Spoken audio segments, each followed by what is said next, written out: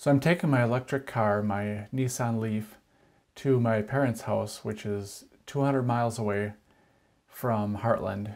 And I'm going to be taking my wife with me, and it's going to take a little bit of work to plan that out because my car, as far as I've ever gone with it, is about 105 miles on one charge. And since it's 200 miles, I need to charge at least once, and I would say it's going to be at least twice, because when you go 105 miles, it's not on the freeway, it's on, country roads and city streets, because the car gets better mileage on city streets versus the freeway. I think the optimum speed efficiency wise is about 40 miles an hour.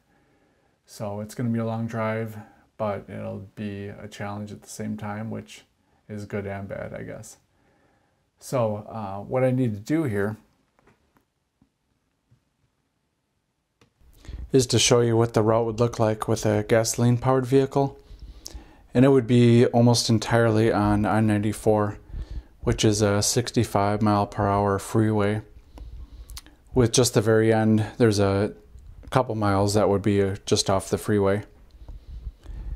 And in a gasoline powered vehicle, that entire drive would be just about 3 hours, maybe a little bit less.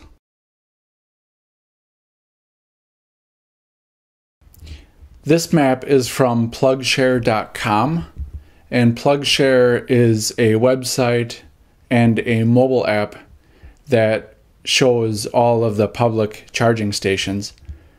Blue charging stations are at homes that people opted to add to the map.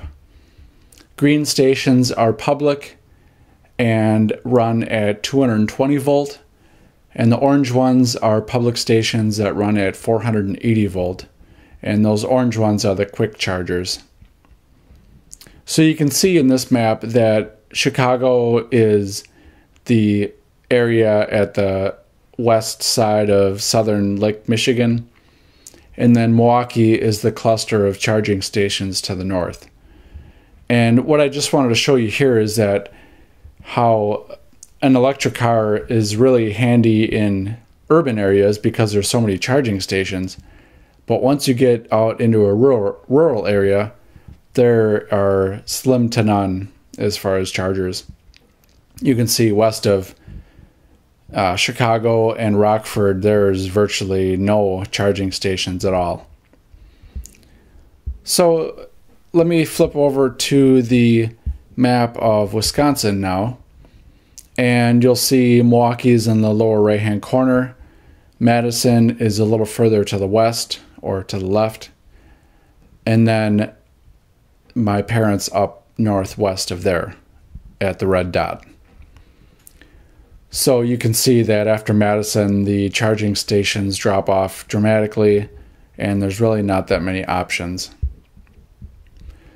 So if I animate the map here, you'll see the route that I hope to take with my electric car. I'm going to take 94 all the way to Madison. That's a pretty easy shot. I'm going to stop at the quick charger in Madison, and then take back roads from there so I can get better mileage. Stop at the Glenville Timberrights in Baraboo, and then if I need to, I can stop at one of the stations in Wisconsin Dells on the way up to my parents. And then from there, it's quite a long shot all the way to my parents at the red dot. And you can see in Mauston, there's a quick charger, which is an orange. Unfortunately, I can't use that charger because it's a Tesla charger, which is a proprietary connection and only works with Tesla cars. So even though it's in the exact spot that I could really use a charger and it's right by the freeway, I can't use it. I simply have to just drive past it. So that's unfortunate.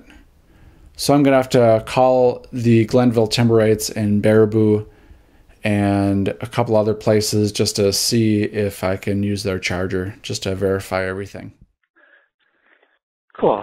Yeah, because we're thinking about bringing my car and making the strategic drive up there, because I'll have to charge at least twice. Oh, wow. Yeah. And how long does it take to charge? A couple hours, doesn't it?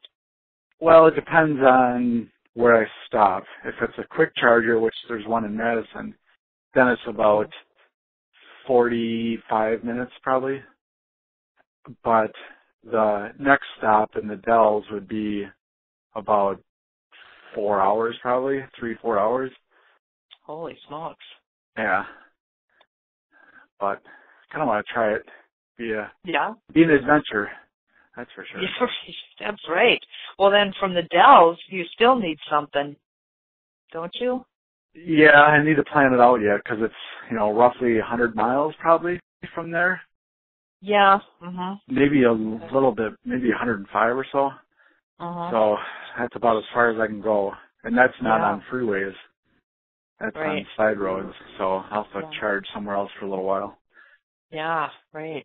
Like Toma or someplace, that's like 3/4 of the way. Right. Check the casino. I know. Charge it for 4 hours. Yeah, really. That wouldn't be a bad place to sit and wait for it to charge. Yeah. 4 hours goes by in no time then. Yeah, right. Yeah. It's like, oh man, 4 hours already. We gotta go. Yeah. I'm not ready to go. It's only 4 o'clock in the morning. Oh, kids. Yeah, cool. Yeah, but I mean, what happens if you don't make it and all of a sudden you're pulled over on the freeway with no electricity? Well, then you got to call the tow truck and have them tow you somewhere. Yeah.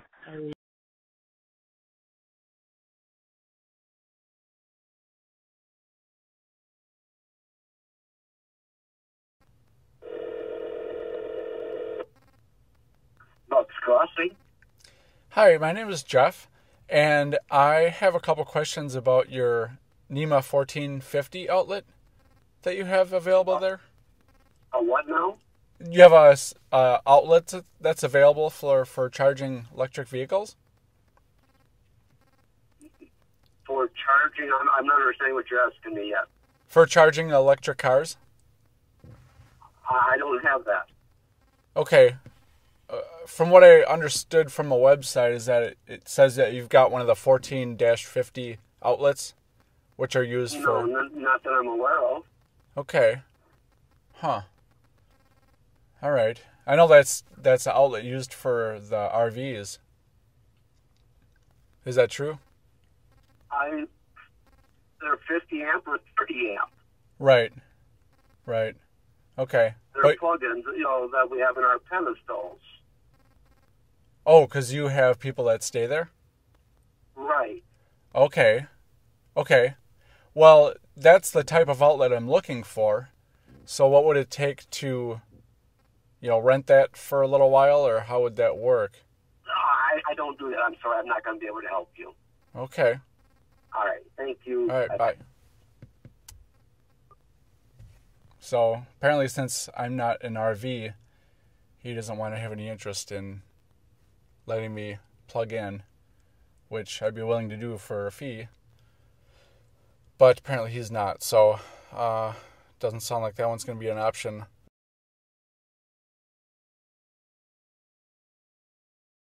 Good afternoon, Glenville Timberrights. Hi, my name is Jeff, and it sounds like you have a charger for electric vehicles? Yes, we do. Okay. I'd be interested in using that tomorrow night. Now, I don't know if I'd be able to use it after you're closed or not. Well, normally we lock it up after hours, but I suppose, how long do you need it? Or? Well, it all kind of depends on my other stations I'm stopping at. But I would guess it would probably be around 6 or 7 p.m. So maybe around 7. Okay. Well, we can just leave it, Yeah, okay, we can just leave it out. It's we've got it in a lockbox on the side of the building, and Okay. then so you should be able to plug in. So Okay. yeah, no problem. Okay, that would be great. I guess my other option I could throw out there is I have my own level 2 charger I could bring with me, but I would need like the 220 outlet. Oh, yeah, no, we don't have one of those. Okay. That'll be fine. That'll be fine. We'll leave it out there. Okay, well that would be great because there's really nothing in between Madison and the Dells that I found. No, I know it. I know it. That's why we put it in here. Yeah. Yeah, I really appreciate it. I wish I could stop in while you're open and check out your architecture. Yeah. What kind of car you got? I got the LEAF, the Nissan. Oh, okay. Yeah, so I can optimally I can probably go up to about 105 miles is about the most. Yeah. You can get that much? Well, if I don't use the heat or Oh, yeah. if I go on back roads, freeway obviously takes a lot more. Yeah. Yeah, right. Yeah, I've got a Focus. Oh, great. Electric. Yeah. Do you like it? Really like it. Yeah, I love it. Yeah. Good. And can you go about 80 miles or so, or is it more? Yeah, well, it was up to 88 yesterday or day before on the warm day. It depends. God, I've never done a test. Actually, like to run it completely out to see how many miles that I get. Okay. Yeah, I don't know if I want to do that. Right. It's not like you can bring gas to your vehicle. You have to. Yeah, right. You have to take care of it. But I've been really close to being out. I know I've had it where the percentage on the battery goes to 0 and the meter for miles, but I haven't run out yet. In my car, I don't know if yours has the same thing, but it'll actually go into kind of a lockdown where you have to drive. It drives really slow and it has barely any power. But I haven't experienced that yet, so I know I have a little bit of juice left at least. I've never gone below. I think the lowest I got was it was under 10%. I believe it was down around 4%, something like that. Okay. So no, I don't know if there's like a reserve there or not. I just use mine for driving back and forth to work, so I haven't been too concerned about it. Right. But I don't know. One of these days it'd be kind of fun to take a ride with it, but I don't know if my wife is that adventurous or not. Right. Luckily mine is. This will be an experience. I've only gone. I'm sorry. No, go ahead. I was going to say twice now I've gone outside of range. We went down to Chicago once, and then we got a little more adventurous. About a month ago, we went to Indiana, just a little ways into Indiana. And good for you. That's cool. Yeah, but it's much easier going that direction because you have Chicago, and there's a few quick chargers, and there's a lot of level 2 ones. Yeah. So, but going north, it's a lot different. Yeah, I know it. I don't think there's anything. Boy, once you get there's one in Boston, but I believe that's a Tesla. Right. Yeah. Boy, oh boy, that's about all I can think of. My last resort would be to go to a campground because they have, 50 amp circuits there, and I actually had my brother make me an adapter for the L630 connector to the 1450.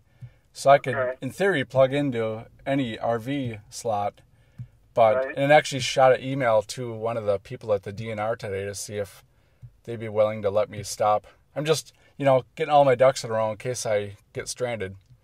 Like at a state park or something? Right, exactly, yeah. Even if I had to rent the site for the night, which is probably only $20, I could at least fall back on that if I had to, but we'll see. Right. We'll see. So when you go on these trips, you plan on, it's going to take you a while, huh? Because you got to plan on your charging time. Right, exactly. Yeah. Okay. And what's your name? My name is Les. Les. Okay, I'm Jeff. So, well, I really appreciate it. You're welcome. And then maybe one day when you're open, I'll stop in. I can show you the LEAF. That'd be great. Yeah, we'll show you some timber frames. Yeah, that sounds good. Okay. Okay, thanks a lot, Les. You bet. Okay, bye. Bye-bye. Well, that one much better. I think it helps that there's a EV owner that I just talked to. Definitely knows what he's talking about. Is more apt to let me charge, compared to the RV resort or sales place that I called, the Bucks Crossing. So, all right, well, at least I have one option set in stone, and it doesn't sound like it's going to be occupied because no one really knows about it, and it's supposedly locked after hours anyway. So I think I'm good to go. We're going to do a little more research, and I'll be back.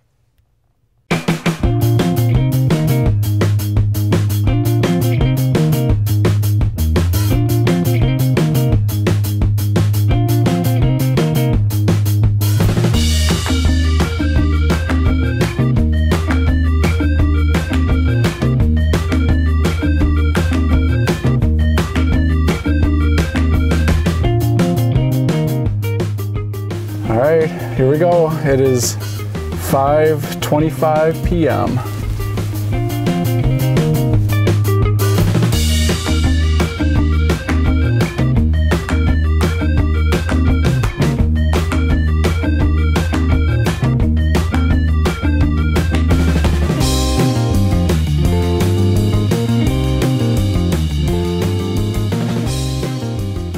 So we just got our start. It's 5:36 now, and we're on the freeway going 62 miles an hour on a 65 mile an hour freeway. Lower the speed, better the mileage, of course. So this is the first leg, and we're going to be going on the freeway the entire way. It's about 53 miles, I think. And this is probably going to be the least stressful because I know we can make it there. And there's a quick charger waiting for us, which is the 480 volt DC charger, which should get us to 80% within 30 minutes or less. And then, I don't know, I'll have to figure out if we'll want to charge 100% or not, but we probably will just for safety's sake. And that'll probably take an hour or so total. So we're heading straight west, and of course there's a pretty strong west wind, so that'll affect us a little bit, but not too bad, I don't think. And I don't expect to pass any cars. We haven't yet, and I'm sure we won't.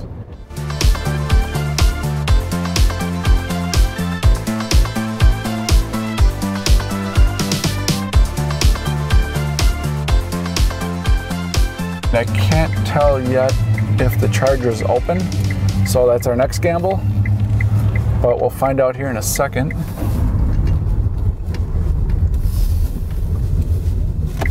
I don't see any cars, I don't think.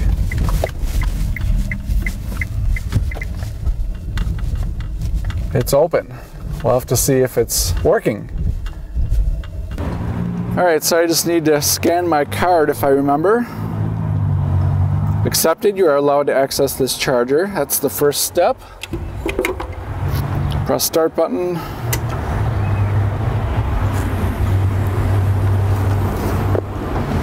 This is a big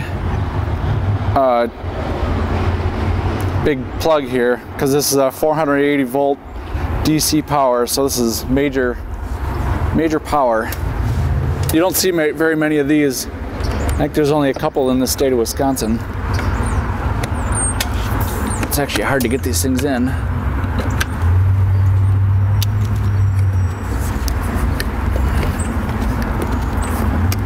There we go. Okay, now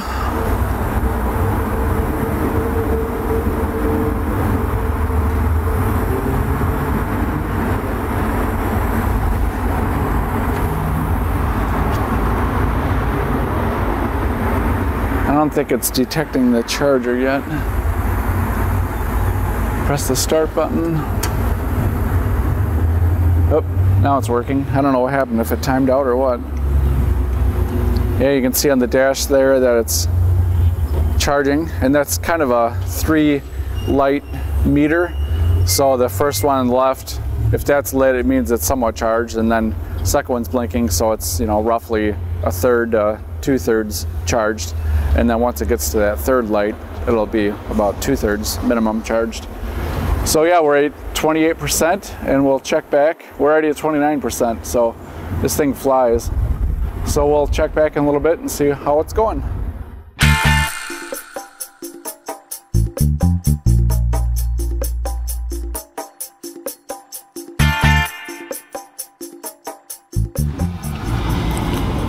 So I just wanted to show you my app here, my phone app, to show you that I can communicate with my car.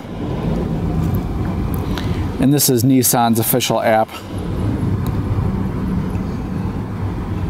So with this app I can check charging status, check the level of my battery, and I can start charging, stop charging from here. I can also turn on climate control, turn it off. I can set a timer for climate control, and that's really about it. But before you do anything, it's not a real-time communication. I need to kind of send a request, and then I get a response. So I just need to send a request for an update, and that usually takes less than a minute. Okay, it's been updated, so now you can see we're at 49 miles remaining on our battery, and that when we got here we were at 28%, I think. So that's about it. Okay, so charging is complete.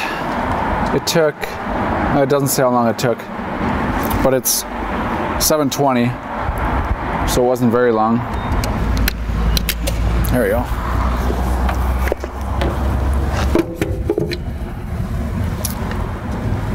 That's it. On to the next stop.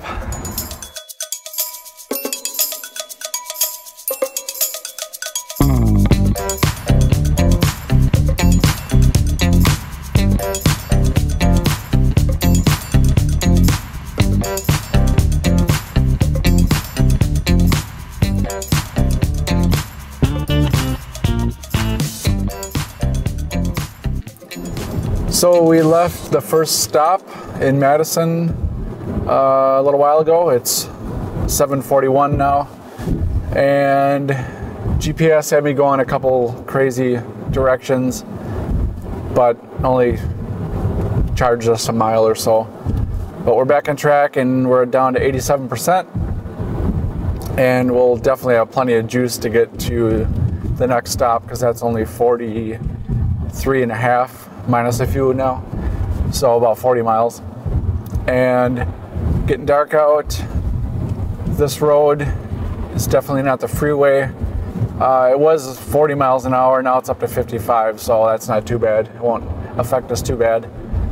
And we just have to hope the charging station at the Glenville Timberites is going to work out fine. It should. Talked to the guy again today, so we'll put all our eggs in that basket. I do have a plan B if we need to, but it's a little further down the road. So that is it for now.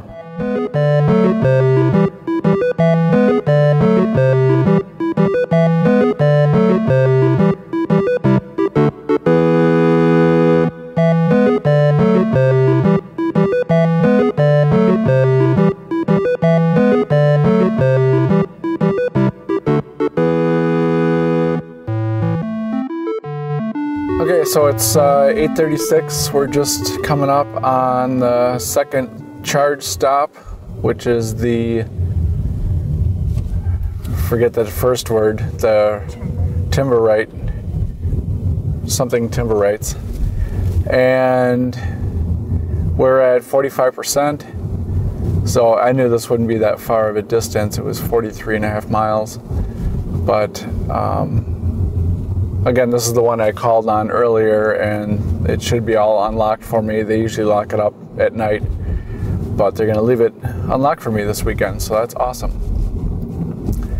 And I just wanted to say as well that one of the reasons I chose this trip this time of year versus winter is because heat and air conditioning takes so much extra power to use that we would be freezing to death if this was a winter, because the next stop for sure we'll have to not use any heat, because that's going to be a dicey situation. Okay, so here's the timber place. I just gotta find where the charger is. I think he said it was by the main parking lot. Here it is.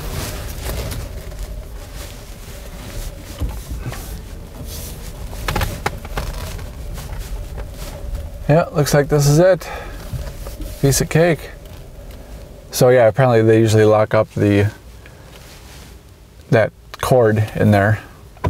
So, all right, let's charge it up. All right, let's see if this works here. Lots of cord. Oh, they put the charger inside. That's really smart. That way the charger is protected. They don't have to buy a waterproof or water resistant charger, and nobody can steal it. So I'll plug it in, see if we get some blue lights on the dash. There we go. We're charging. Now it's time to find some dinner.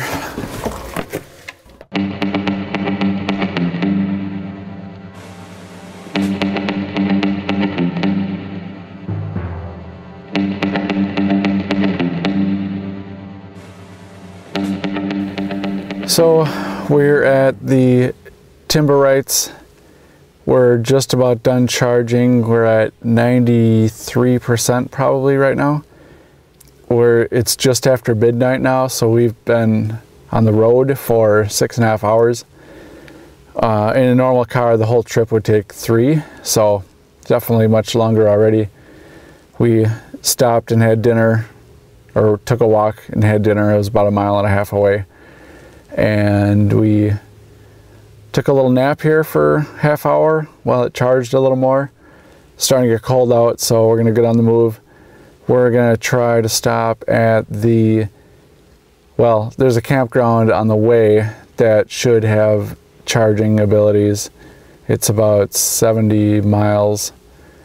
So we'll try that one, and worst case, we can go to the next one down the road. It's a little further. So we're gonna give that a shot and see what happens.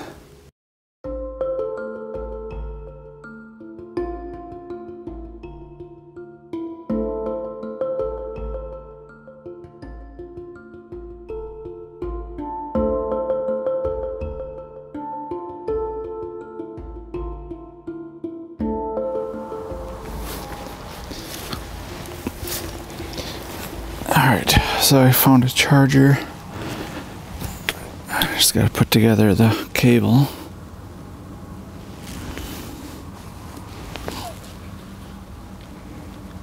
It's an adapter. So this end should plug in to this wall outlet over here.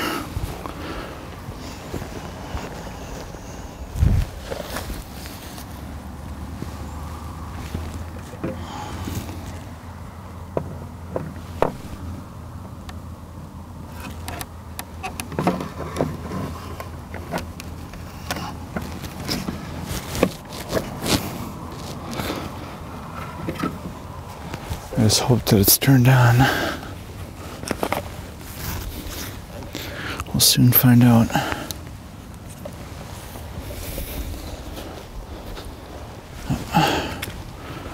Forgot to pop this.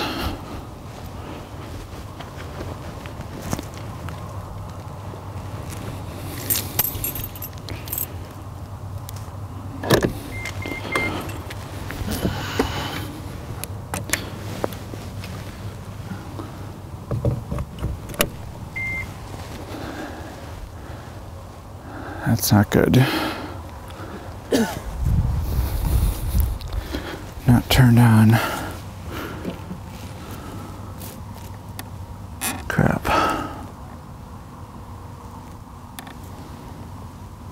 And the breaker's on here.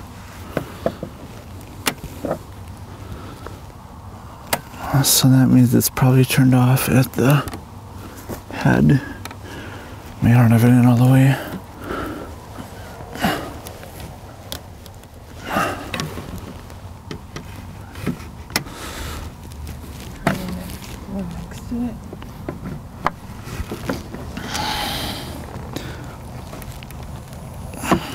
There we go.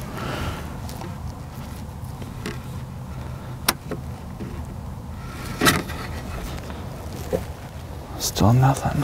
Is there anything not connected here? No. It's all connected. Is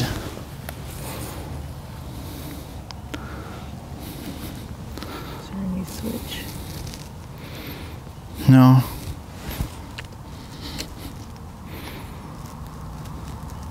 This only fits one way. And it beeped the one time.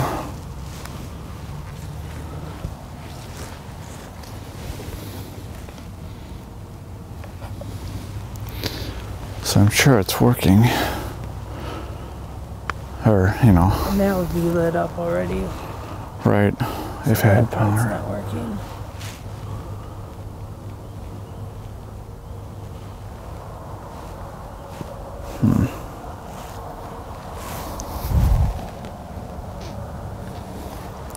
Well, I could try the 110 just to see if that works. Sure. Just plug in anything. Oh, yeah, I could do that too. I could just get a phone plug. Alright.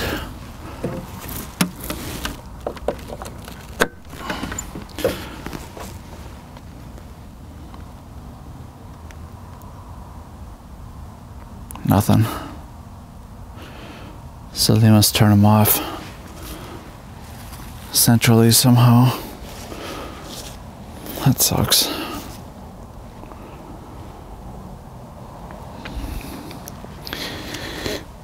Alright, there goes that idea.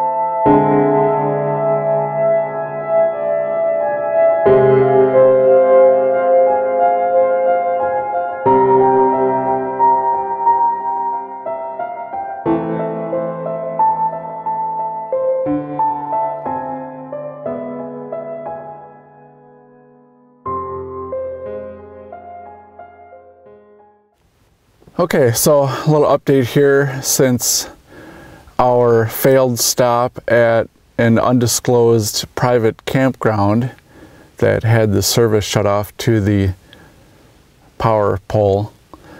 We stopped at a gas station just down the street to go to research Plan B, and we just plugged in at the gas station on the 110 outlet for, I don't know, 5 minutes or so. Gave us like an extra mile as we looked at our map, and figured we'd go to Plan B, which is to a state campground. And I previously researched it, and they do have the 14-50 outlets, which are used for RVs. It's a 220 outlet or 208 volt, one of the two. So we drove over there, and you know, about 40 miles an hour, trying to use as little power as possible. And we're lucky we did that because our meter went to 0 on the miles remaining, and then the battery percentage meter, once that gets to 7% or so, it goes to 0 as well. Well, it just blanks out. It doesn't really say 0. And I think that's to tell you that it's probably not 100% accurate anymore at that point. And I've seen that before a couple times.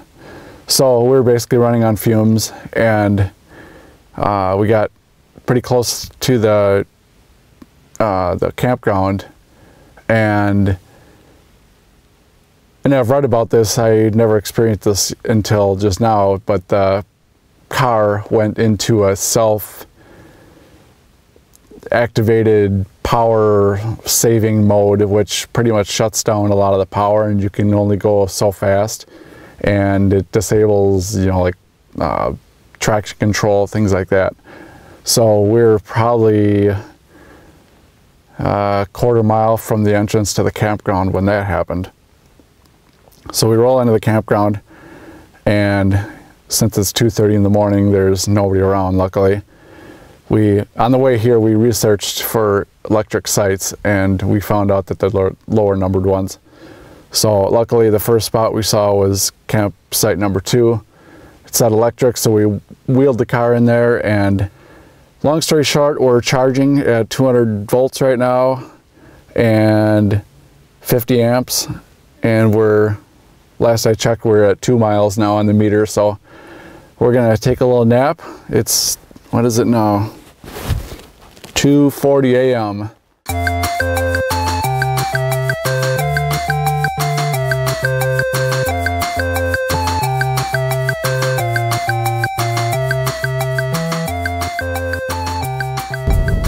So as you can see, it's a little bit daylight out. We finished charging at the campground. Well, we got up to about 55%, I think it was. And we only had to go 20 more miles to get to my parents. So we wanted to get a little extra because of the fiasco the time before. So we had a little nap, and it got down to 28 degrees, but we didn't get busted for squattering at somebody's campsite. Well, it wasn't taken, but we didn't officially rent it out. But we're about here. It's 228 miles total, and we're at 14% battery right now.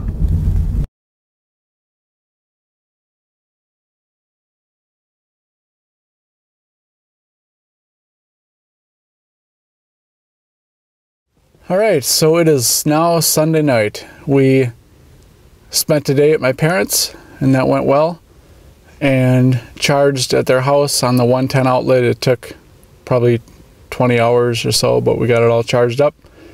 Left at 1:30 on Sunday afternoon, no, 12:30 Sunday afternoon, and I thought it would go much easier just because we left there on a full charge, just the way the stops would work out. So I didn't even intend on recording anything, but I'll sum it up now. So we stopped at the same state park that we went to on the way up, the last stop on the way up. So it was first stop on the way down. We were at about 65% when we got there. So we charged up, and it took a couple hours. We were there.